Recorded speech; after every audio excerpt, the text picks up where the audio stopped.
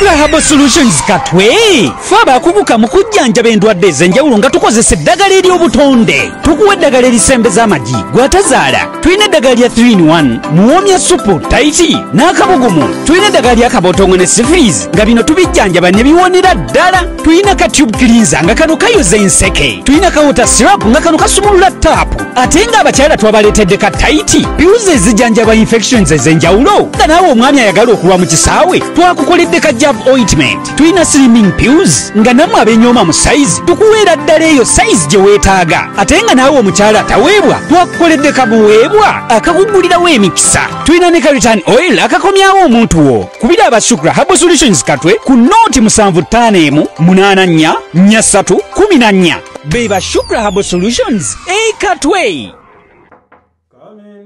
Boss Lugalabi Mugobi gulu yakedde kusiba tayiro ekawungezi neziyika ne muleka leero akedde kuzisiba kati mbadde nzigala ekinabiro bwe nezingoberera akozesa biki alina ekivere tukiyawo tekitegerekeka oba mulimu ki abantu bakyabikozesa basibisa Arapex Style Adhesive tiles nezinywera Arapex Style Adhesive takyaliko kubaganya birowoozo buli ayagala okunyweza tiles ku kisenge oba wantu wonna gwakozesa ne UNBS yakonamu dastamp ng'omutindo kyekyo akolebwa Ziden Tile Center ku noti 753 noti 65 emu28 Home Connect Pro bano bemanya bakira mu byokugula n'okutunda ettaka n'amayumba bo besigwa be batakusiba kiwani Home Connect Properties be bakuyunga ku makaga golubererako ne kolene ekibanja mpola kati beeyune munywanyi tusange ku office zaffe ku Kampala Road ku Mabirizi Complex ku mwaliro gw'omusanvu ne Nansana ku Mastowa ku kizimbe okuli Opportunity Bank ku mwaliro gw'okubiri oba tukubire ku ssimu naawe osobola okufuuka landlord n'ekyapa kyo mu ngalo. Connect Properties. Mpulirayo abagamba abamu nti si kituufu kulya mbizi olw'okubanga zayingirwamu emizimu ziri embizi ezayingirwamu emizimu tewasigala n'emunnamu embizi bw'oba toyagala girya gireke lwa nsonga ndala naye eno nsonga toleeta kubanga embizi zino zaafa zino 2,000 tewali n'emunnamu zonna ne zifiira mu nnyanja zaafa era bwewabeerawo ekiyinza okulemesa okulya noonya nsonga ndala kyogamba dayimoni zaafiira mu mbizzi kisoboka kubanga yalagira zigende mu mbizzi ye Yesu abeera kuba muntu n'alibuusizabuusiza naye Yesu akola thorough job tayinza kukunaaza ate n'alekawokko tayinza kubaako kyakola n'atakituukiriza mwe musazeewo okkuba engalo.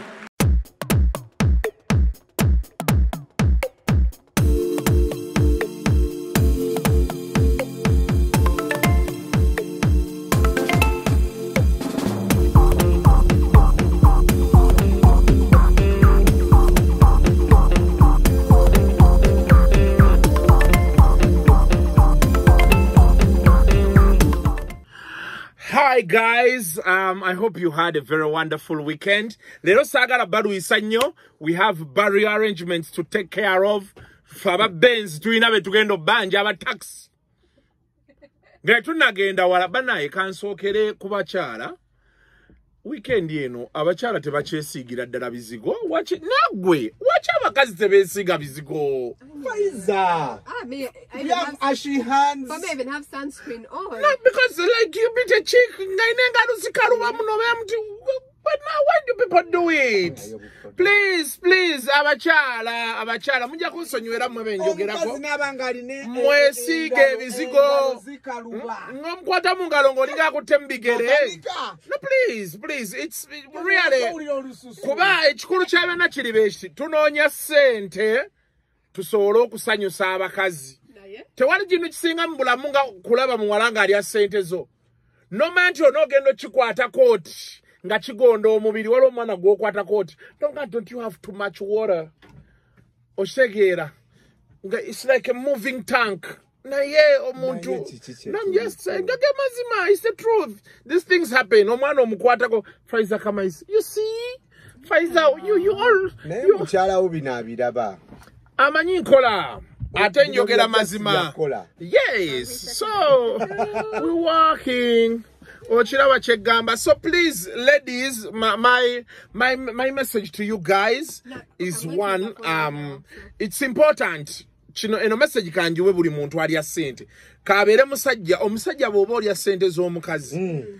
Making a sure anti one olabika bulungi ekyokubiri oyina love ne care era bana ba smart way abakola mu abo oba toli careful bakubako mukazi waliwo abawala abamu gwe katika do you know those slay queens do you know what they do they steam ne bakozesa buno izito bakoko butter steam they are chuchu then they bayina lipstick yo bakozesa bati na omwana n'omutuuka kooti n'ogambe wakandina nina mwe omwana ng'alidde sente zange ono ng'akaana kakutunulidde beekati ne kagamba nti baby Brian nyamazi leeka nsange y'abantu nagati baby Brian mulondo baby bula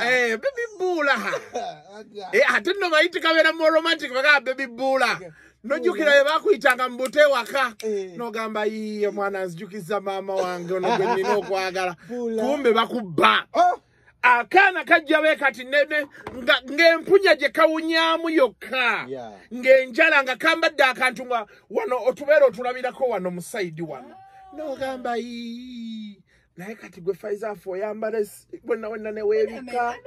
Even at night when I find you, I've never found you nga. Yes. Faiza omusanga noga nti banaye luno lukiiko lwa Mothers Union batudde wa. Abadde ku mukolo ki. Yes. Bigi nene dawa. By the way, Faiza wabutaba na pretty face. Osinga mufu. Singo ina obuzibu bw'amaanyi nze nkuwulirira wano naye kwegamba value for money. Ogamba olukiiko lw'abakyala lubadde wa. Yes. Olumugati bannaye batudde wa muvaawa era gwe omalidde otya wano mu ndongo oshage. That's the truth. Omwana ajja n'akulaga wano nga wamyukiridde n'ogamba ekinaabeerawo. Yeah, but you know, guys, this is the way you're taking me as well. So it depends where you're taking me. No, we are saying if you're taking me to a nice hangout, what just best. Nanti Faiza chiribo HT. Nti just ordinarily. Yes. Ordinarily. On a good day. Yeah, kati olaba nange kati nyambala Crocs nzoza. Wano. Kwa gamoli wandaba mu Crocs agamba wa zitukula. So abakyala kyekyo kyembagamba nti omusajja bw'otandika okulya sente ze waliwo omusajja gwola nola osabye ecupa ya wine agikuwadde zitekira ziyitiŋŋana nomenti eno level. But also when a man sees you are looking nice, when a man sees you are looking nice, they say why nteka sente wendaba. There's a person go take mu sente zo. No gamba You know there are girls who dress and you get intimidated. Omwana omutuukako mumala kunyumya mutuuseeyo ne mu kasenge olanda Kasuku n'ogamba bulijjo ono mwana mulabi wa Bukedde TV eno girl you meet obwatuka naye nga wano bw'omulaba ng'atudde ogamba maama wa NTV omwana wa NTV ono olitegeera. So value for money mwesige ku bizigo sina Bukedde malaba KBC. Drake Ali with Manizo with Single Money playing for you on 933 KFM. Better information and the best music. It's been a minute ever since Drake Ali got out of this country. Apparently, what is he doing? He's in Canada. What is he doing? He's Sleeping? No, he's a sheep baba. He's a sheep baba. Sheep baba. Basalako ngondi ndiga byoya. For like sheep. Wool oyo bamujjako, yes. Does he make good money? Is you must be making good money. Better than being a musician in Uganda. Yes. I mean, he has a child, so. What do you mean by he has a child? I assume that by the time he leave music to go abroad, I think he was trying to get a good living for his family. No, things had become funny here. The lockdown had come. He had a contract with Waikibben, and I think it was not favorable. For Mpaka Records. Omanyi, when those people, when you get signed by a label, you literally take the least amount. Yeah. And I think because the label does all the work exactly. for you. Nagamba kangende, Drake Ali, Mugave Munange. Excuse me. He cuts. He's a sheep baba. Bioya of sheep. Yes.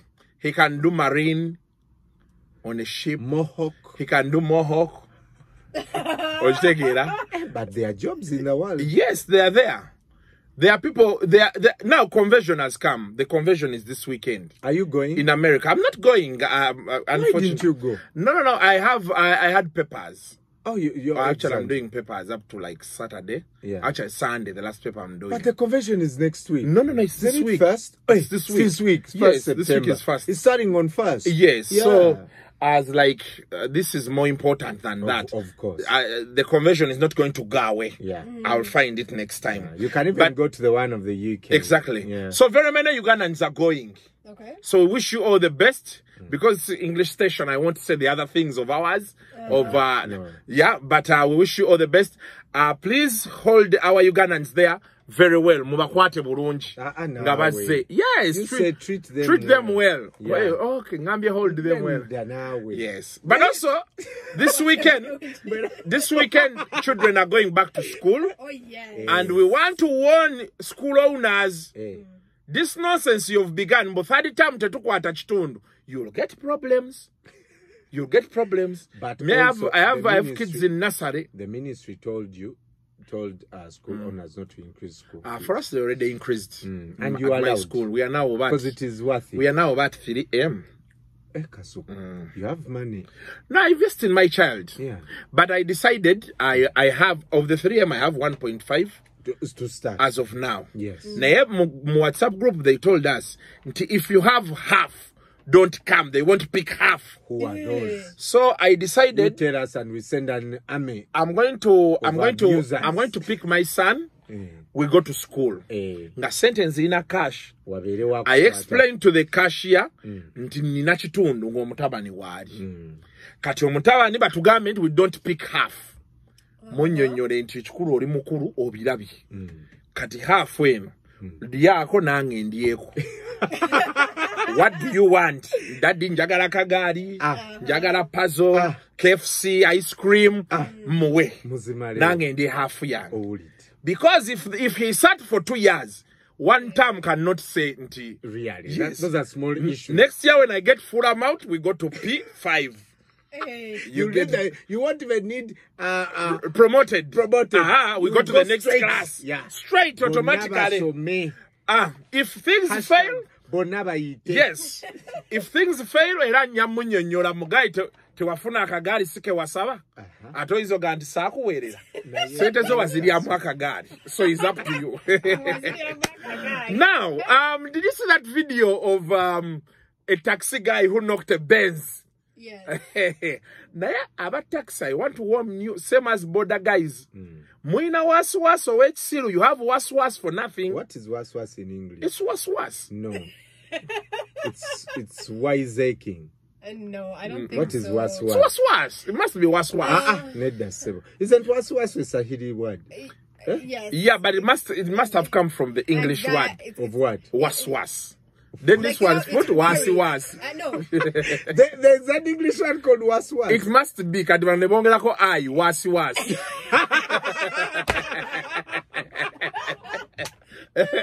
it must be there, my friend. So but was means I think it comes from the word worry, anxious, you're rushing. Yeah. So it's just like in context. Rushing. Was is rushing, Papa. So, but we need to tell these guys. Guy yasi so musajja mu moto. That man looked strong. Yeah. But even the taxi driver was small, really. So after they knock you, they realize. Yes. There's something is happening with other ordinary drivers. You see, there's traffic in front, jam. There's a small passage here. Zine motoka zigende. So that is zilibe zita oshegera. Again, you refuse. You want to go there to block these cars that are coming. I saw people in the comments saying. I saw people in the comments saying that for those whom that have experienced something similar, they said the taxi driver told them no. I think my problem is Benz. But that's the reason they sell the lights pair. When you knock one, you buy 2. Now each light 3.5. The That's million 7 million. Yes. Obero, you know, that's why the man grabbed the guy. That's a Chrysler. He was driving a Chrysler. He was driving a Chrysler. Hey, more expensive. The Chrysler is more expensive than a Formatic. Yes. Akagamboka Chrysler. Yeah. You just can't say it. Chrysler. You get it? Yes. So, but we need to caution all of us, not just the taxi guys. We need to have common sense. Why are you in a rush? Yeah. Me, jam or someone. You find people have left a way for these other people to go when away you go. Yes. Because you feel you're rushing, then you stuck people in jam over fake reasons. Lights, some idiot at the back is flickering lights. Go here. So that's like what's up.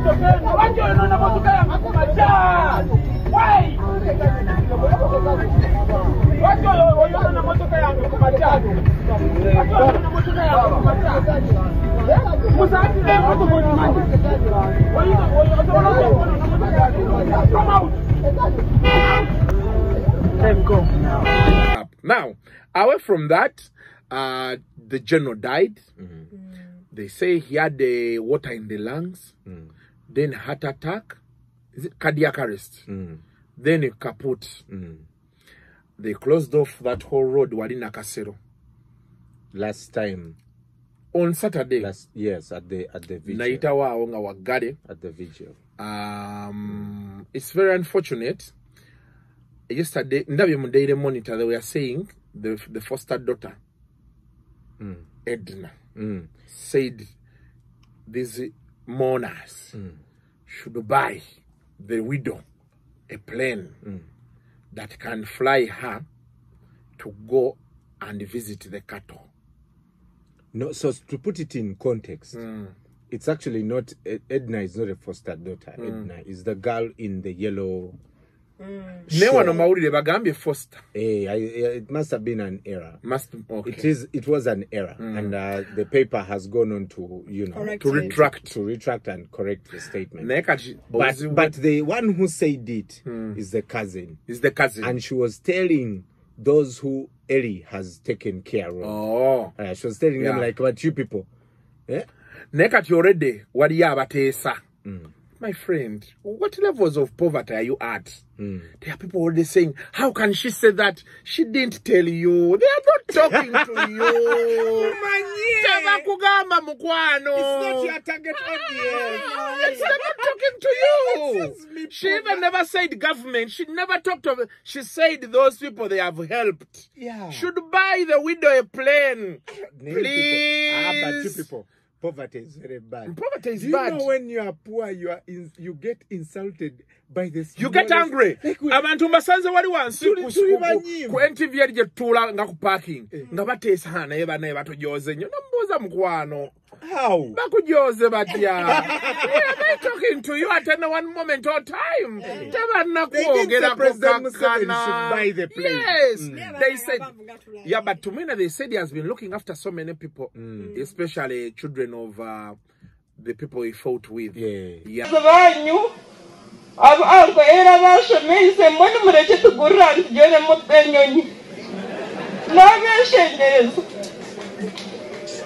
Mube mtakikuzireni za kujikura mu izina rya Rwanda.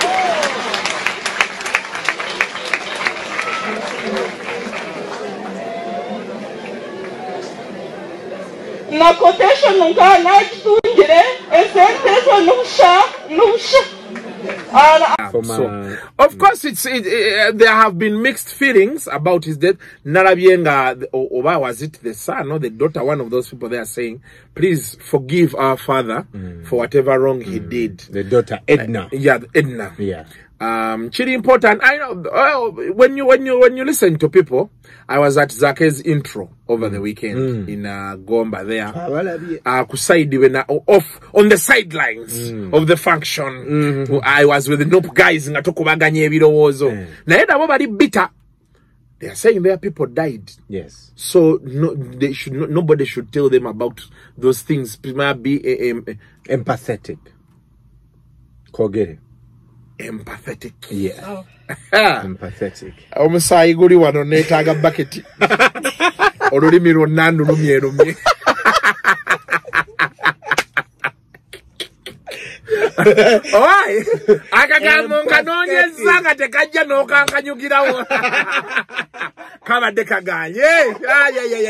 Naye olulimi lwonna musaayi. So naye nadde njogerako n'abamu ku sidelines awo nga nabo nga they have their legitimate reasons.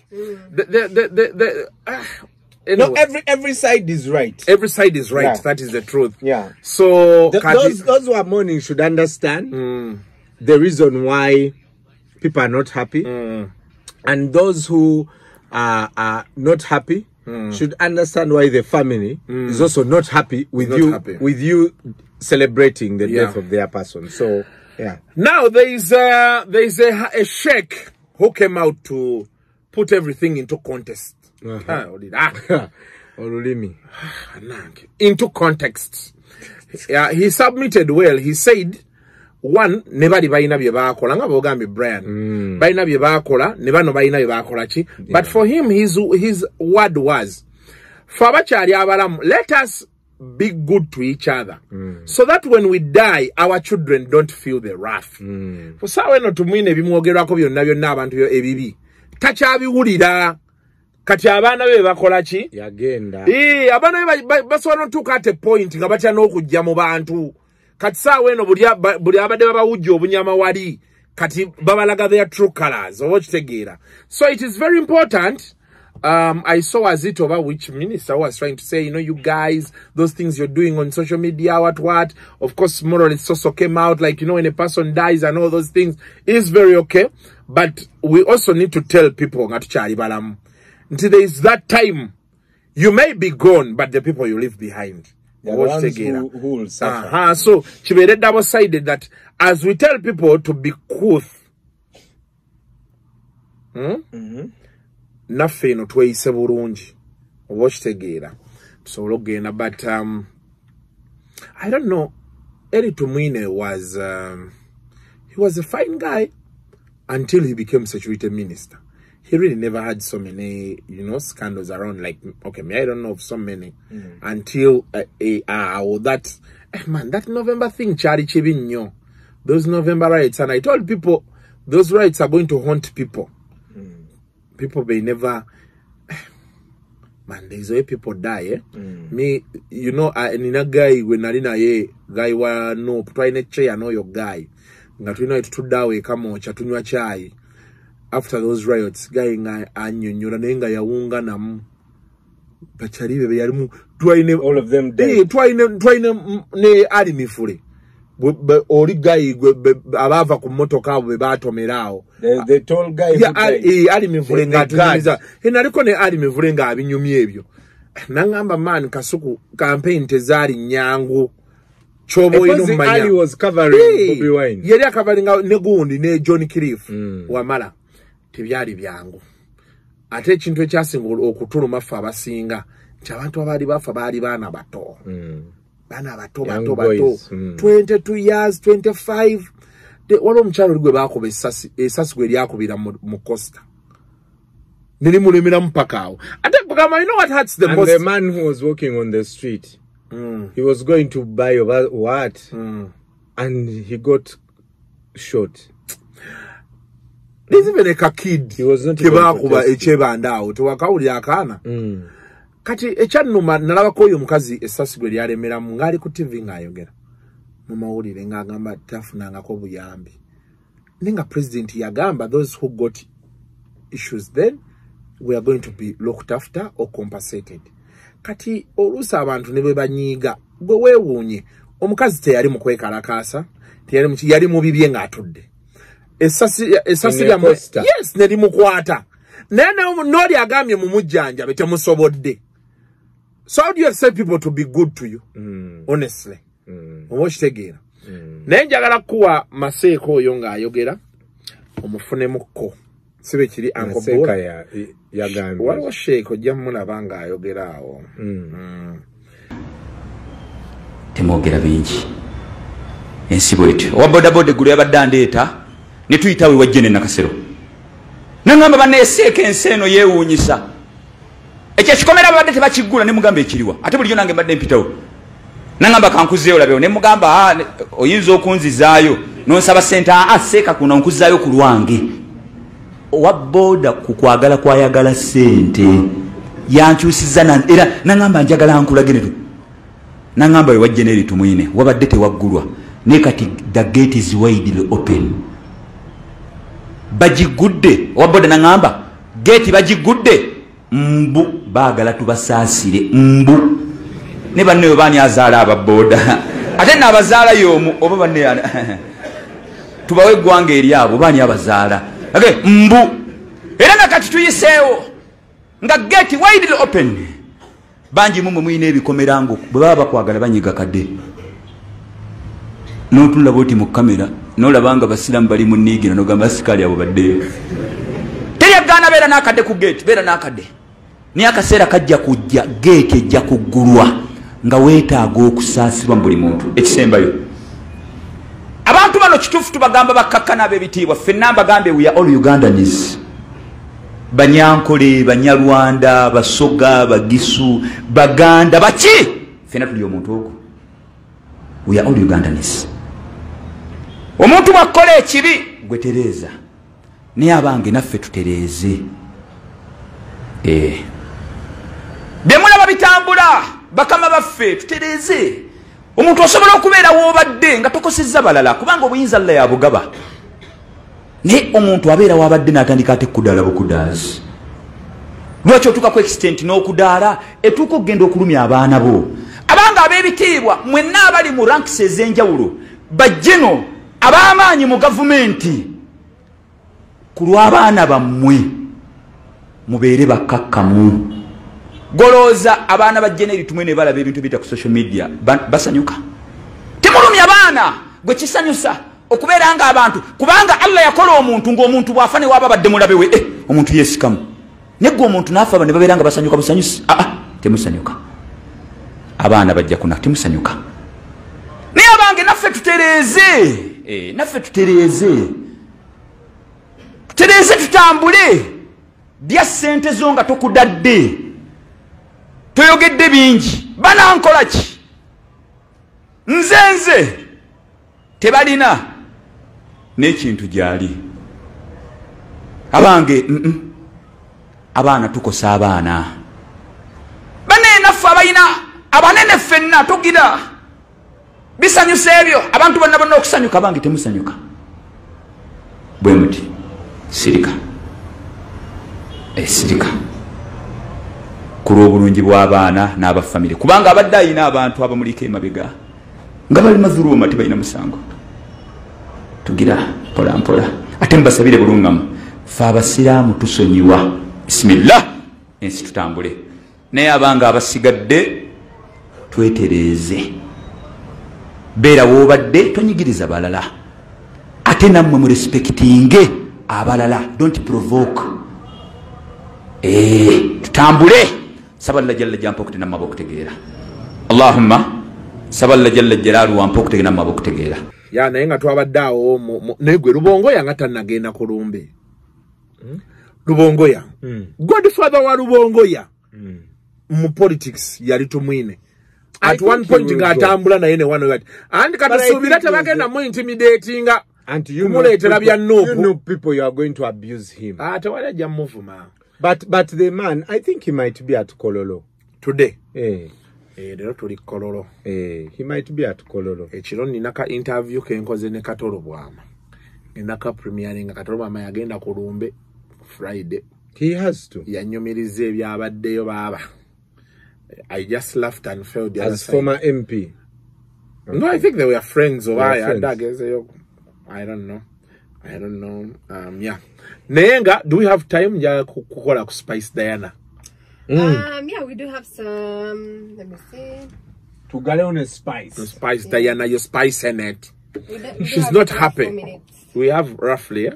Okay, you put we go. Spice in it. Yeah, put we go. Oh my God. Omulavye.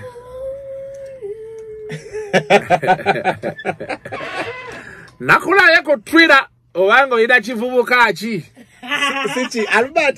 Chade Albert. Yeah, that's my friend Bo Gibson. But whatever you're looking for, you'll get. Or in science, they say Dynamite, Sia, Paul. And the cow is restless. Playing for you on 933 KFM, better information and the best music. We still have Baby Cuckoo joining us. Yes. So over the weekend, so many things happened. There was street jam in Masaka.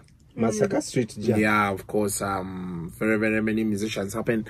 Fik Fameka also had a concert over the weekend, a sold out concert. He got an accident. He got an accident on Sunday as he was going to Luwero for the other show that side. Thank God he's alive. He's alive, but he needs to go to church. The devil is trying to cheat him. Yeah, because I mean, how do you make all that money? Definitely kati agenda mugula mpya. Kateze yandikuze mu 15 ate agenda ziza mu kugula motoka mpya. A Pajero. Okay. Yes. So Spice goes on stage. Promoter ngatamuwadde sente. Why did she go on stage? Her excuse, she says, most times when these musicians don't come, they blame them. The fans blame them and say, what, you're showing off, you didn't come, you know those things. Kumbe sometimes tebafunyechi. So she was like, let me come. Manjize ku stage. So she goes on stage. She's like, guys, I want my money. Is that a bit unprofessional? Yeah, on money. There's money, no professionalism. I suffer on my own. Katigo wano wotudde olaba wano Maritza used to sit here. So one time we get a show at Uganda Museum. They book me and her. Kati nze sente bazimpanga Friday chiro. No, yes, Friday at night. The show was on Saturday. So she calls me like, hey, we are going to work together. I'm like, yeah, come on, Ichi. There was modeling going to happen, what? So we get there 8. I tell Maritza, what's up? No, we are not starting. She's like, did you get your balance? I'm like, no. She's like, I'm not stepping on stage before I get my balance. I'm like, are you for real? She's like, yo, what you got body wogera ruzungu? Yeah. Katinze, you know, for us, we have that kind of inferiority complex, eh? So you seem to want like to please them. What? In the audience, there was that lady who was the ambassador of America. You know, those other dignitaries. Deborah Malak. Yariwo. That was Malak. So there were so many people, dignitaries. And Maritza said, I'm not stepping on stage until I get what? My money. Money. So I'm like, okay. This, you know. I thought I'm behind you. Maritza Nakaluba. Yeah? Show. She's the daughter of a prominent politician here. I said, I have no problem. But if Maritza accepts, you get it. Tetwali nyako stage. Nzeno banchina ne bangamba Kasuku. Okay, because I had asked for 1.5, so they gave me 500. Katuku, the other aim, if we give you 300, can you work? Because you give me, I'll go. Then Maritza's like, me, I'm not going. Nembaganti banai. Nega nasa to mugabalenga mafuta. Because so how am I going to speak English alone? I'm seeing dignitaries in the audience. So we didn't work. That is money. Yeah. You are joking. Money changes. So she was like, I want my money. And she left the show with the promoter's phone. They didn't pay you guys? They didn't pay. No, I'm saying Spice Diana. Spice Diana left with the promoter's phone. So you didn't work? We didn't work. We left. Oh my God. And now we left that place with Maritza. So Nangamba that 300 keke. No, nari manja 1 million. Nevampako 300 I can't speak English alone. Sisola kuogera ruzungu 3 hours single-handedly. So I'll need backup. Fertilizer. What's fertilizer? Banaba sudia. Lubricator. So we went with Maritza to a bar, Metfuna Tula. I bought her a few drinks. And you drank the 300. Yeah, and we ate the 300. At least so that's like what's up. Up to today. Up to today. So Spice Diana was not paid. She was not paid. She didn't sing. Okay. Yeah. So we have to go. Gwe. Betutuukeyo nga tunywa okay.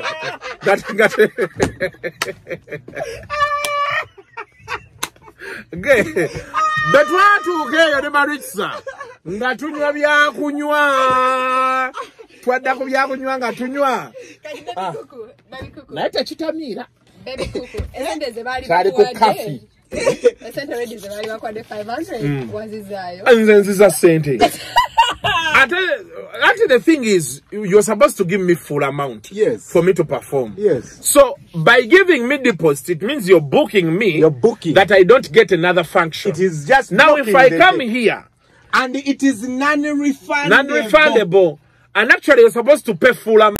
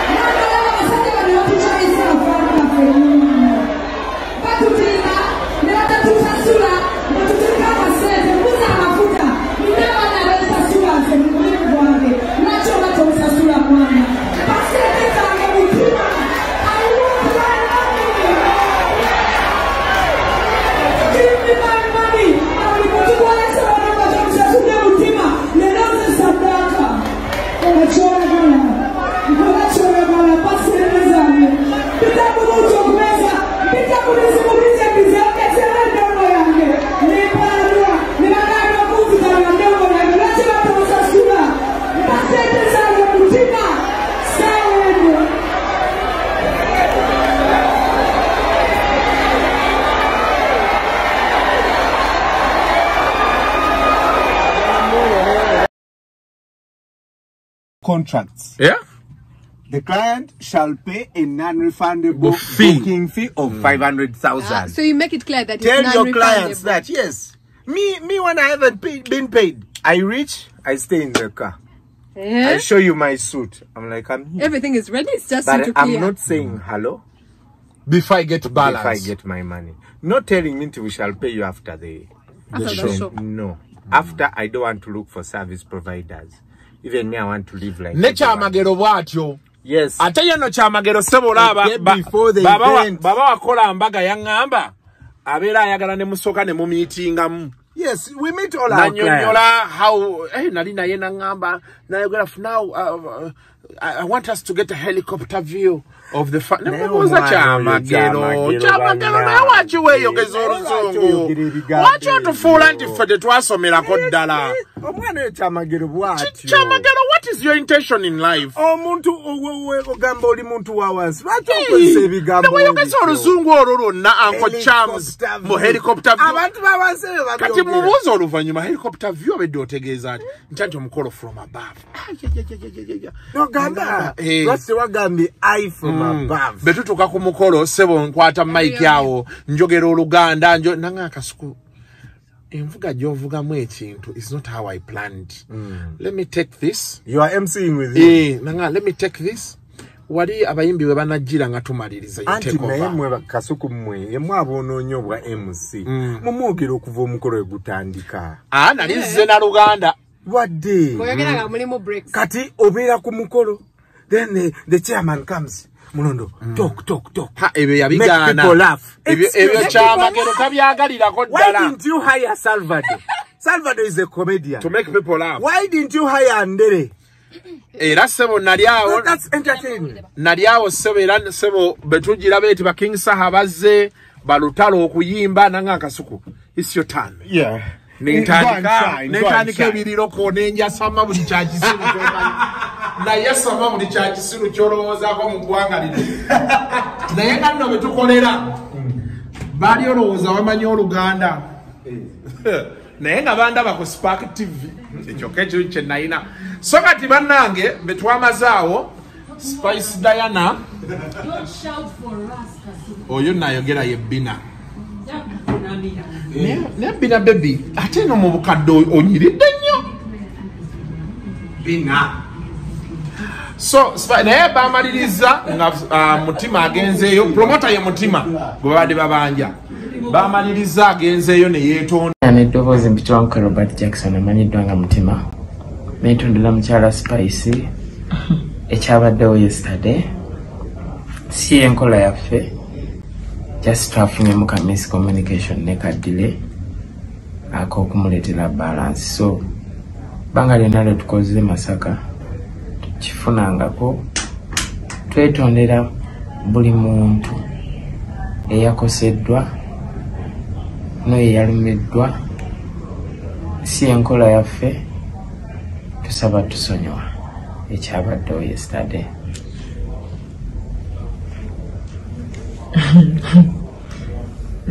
Sina problem mutima kubanga sisobola kunyigira gwe nga tulinde same business.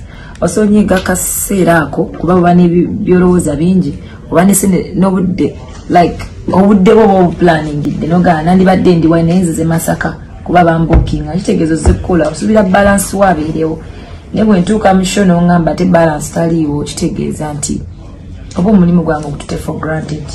So si kirungi tuita mu bintu bingi at least 9 ndongo gibaddemu omanejinzeeko abayimbi omanyi kitegeeza okuleeta omuyimbi n'avaayo n'afunayo kala akayimba ate ne weekyandibadde nga nze katugame mutima otimbe ne sijja kuyimba abantu bangi ekisente tebabimanyi ebyombunnoono simanataze tebamusasudde tusente ze ndowooza akasente ne bakamuwa ne bamuwa naye. Let me ask you, you mean Spice Diana drove all that to go and just appear? And she wanted to make a point. You just do that on your socials. No. Anti kati ekibeerawo, those people eri ababeereeyo kati nge Masaka. You know, for us we presume most people on social media. Kati kimwetagisa okukola tour agende ku zi TV zi radio nga nnyonyola ekyo. Kati avuze ekiro kimu n'ogendayo omulundi gumu.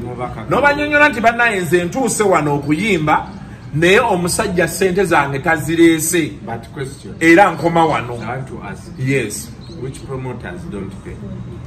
Because kati mutima era gwe tukima tasasula kati yagenze okusinza ku Spice bwe yagamba promoter. Enze nategekako ebivulu naye nze sirina mmanja mu bivulu ngani anti bibeera bwakyali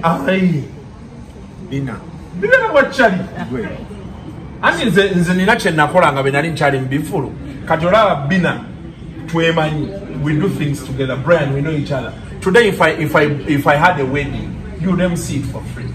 Because we know each other. What will be together? Yes, he could. Yes.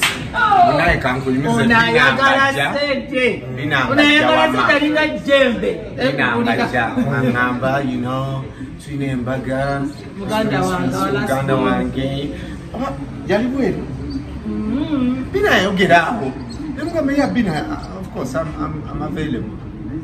How much? Nakusaba send meka. Nemuga $1 million. Only $1,000. So kati. Nembaga yaliwa. Of course nakaba. Brian, it's a small wedding. Brian, it's a small wedding. Tuli munyonyo. Yanga muliwa. Munyonyo. You are where? Munyonyo. Tuli munyonyo. Tuli. Nangamba where? I think he can do it for free. He refused this one. Kati bina really. Bina tubere bantu. Honestly. Tubere bantu. Think of it, bina baby. Exactly. Nzolaba Brian, eh? If someone comes na akugamba nti bina baby. That's different. That is different. Yes. Ojoma inte walichi. Naye oli n'omulanga ofunya abantu n'atakola ki. Oba oli munnyonnyole nti omanyi nkolera ku LPO. Naye nno nina be mmanja. Mbabanja sente za. Aba LPO, aba Wild Crane.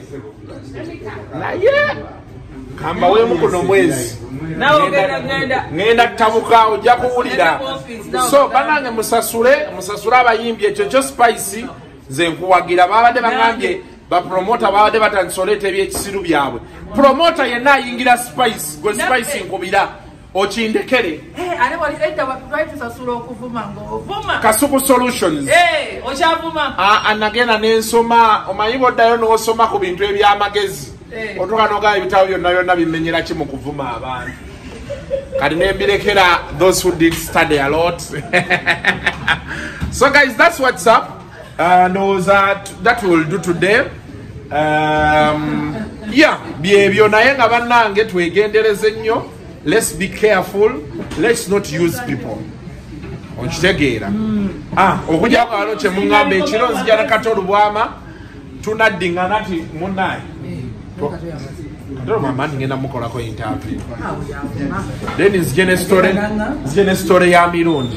Mugambe nti nkyamukubanga edda nagenda naŋŋamba bina mpaako bompa oba topeeko mpaako kuko kati sikyasobola kukwana kati nkubuulire ki byozota mubuuze kati nkyasobola omuwa bw'aba ayagala anti yatereera bagala bamukola operation n'atereera sagala bagenda kufuya mukundi naye tuliwa kazoyita byogenda bi editing out ate mbi editinga neyo singo ogambye Katolo mwamusobola omujjamu onofaafaagana ne mukyala we mubeere bulungi